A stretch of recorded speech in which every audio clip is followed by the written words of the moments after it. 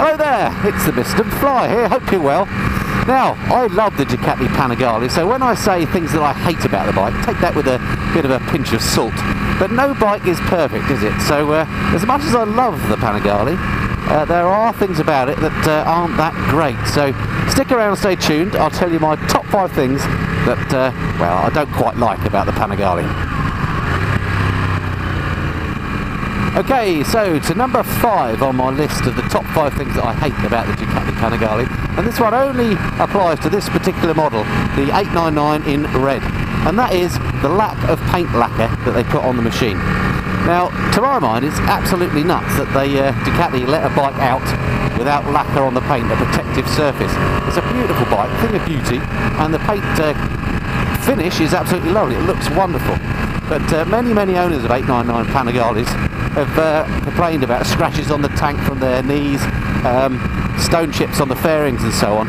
And so when I bought this bike, which was about 7 months or so ago now, the first thing that I did, or one of the very first things I did before I even took it out on the road, was to get it covered in a paint protection film. And in fact I did a video on that. I'll put a link up to that just in case you're interested.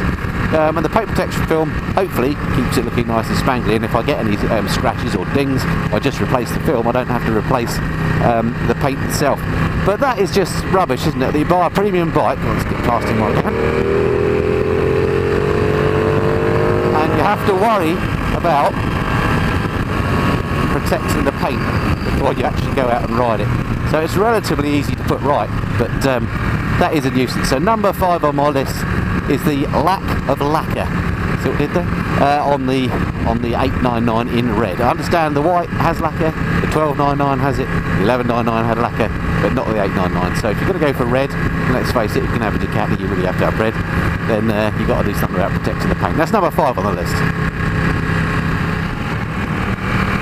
So to number 4 on my list of the top 5 things I hate about the Ducati Panigale, and this would have been number 1. And also, to be fair, it's not just specific to the Panigale, but number 4 on my list of pet hates is comfort. Let's face it, no sports bike really is comfortable, although I understand from talking to people that have ridden all sorts of sports bikes that these actual Panigales are actually quite comfy as sports bikes go.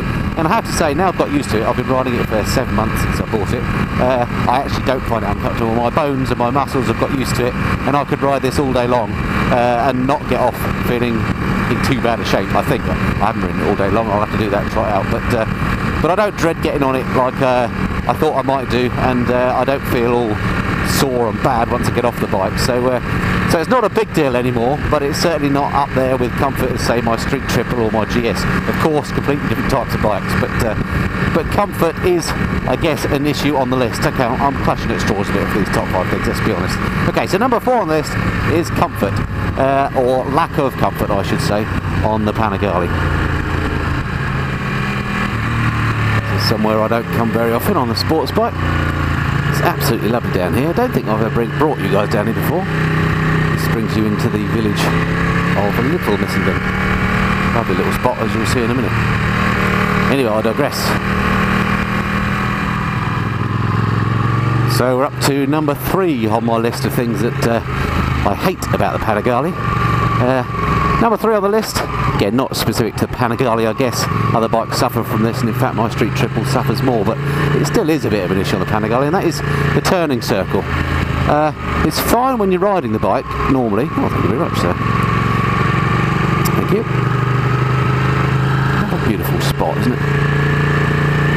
Sorry, where was I? Yes, the turning circle on the bike. It's you know, it's a bit jumbo jet-like. So if you're on the driveway or you're in the garage and you want to manoeuvre the bike, you have to have plenty of room to do it. It's a bit of a nuisance when you're in the garage with other bikes around. I usually just have to move all the other bikes out of the way before I can get this one out. So practically, turning circle is a bit of an issue for when you're lugging her around, and that makes number 3 on the list. As I say, when you're riding it, not a problem. You're not going to turn around, do a U-turn in the middle of the road, but certainly when you're moving it around the driveway, turning circle is wide on these things. That's number 3 on the list.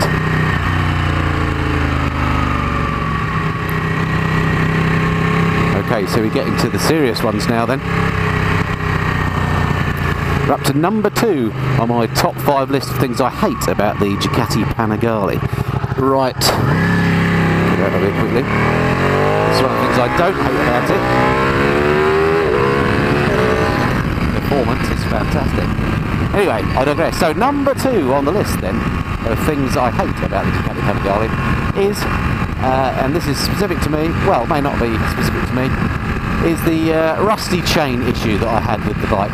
Now, I have posted videos on this before, and you can check those out. I'll put a link on this video as well if you're interested.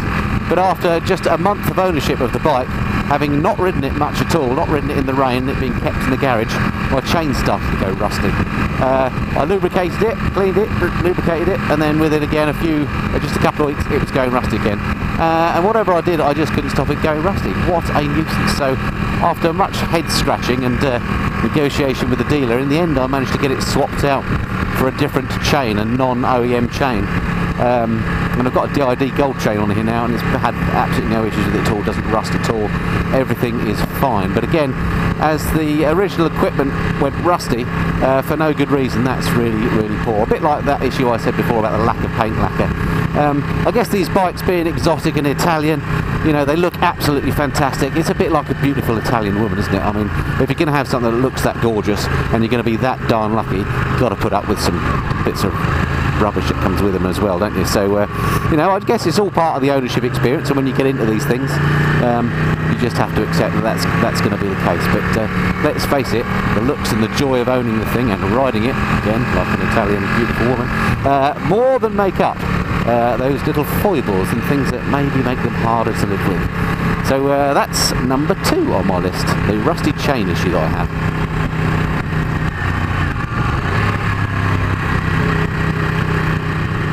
Pub smelling good. Got to wait, thank you.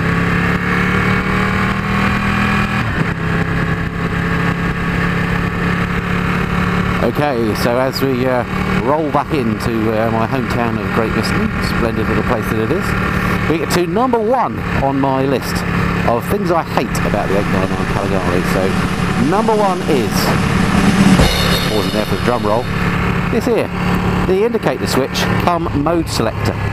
Number 1, as an indicator switch, it's a bit fiddly. It's not very, when you have your gloves on and you use it, it's not that positive compared to other indicators that I've used. It's not very tactilely positive to know that you've definitely got it indicated. So that's number 1. And then the other thing is, the button in the middle that you use to cancel the indicators is also the mode selection button. Now, selecting riding modes on here is a bit more complicated than say on my GS, where you just use a button and then press the clutch and you're in that mode. On here, you have to select the mode by pressing this button, and then you have to hold the button in to select it, and then you have to press the clutch to engage it. So it's not a big deal once you get used to that. But the problem I have with it is I have a bit of a personal habit of pressing that button quite often just to make sure my indicators aren't on. It's just an old habit I've had since I learnt to ride. And so on this bike, I'm often pressing it and getting into sort of set mode, if that makes sense. So that's a bit of a flipping nuisance, and that annoys me all the time. Not so much the fact that it's going into set mode, because it times out after a while and that's not a problem, but just the fact it's a bit fiddly, and often I have to look at my thumb to see where I'm going to go and indicate, and that's just not safe, is it, for riding? So that's number 1 on my list, the fiddly indicator switch on the Ducati 899 Panigale. Oh, the restaurants in Great Western are smelling lovely today. Okay, so there we have it. That's my top 5 list of things I hate about the 899 Panigale.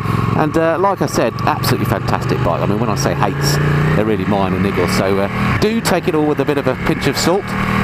Please don't flame me for saying I hate the 899, because I plainly don't. I love the bike, I bought it, I intend to keep it and ride the pants off it over the next few years. Okay, hope that's been of some interest to you, and look forward to speaking to you next time. Until then, this has been the Missenden Flyer. Cheerio.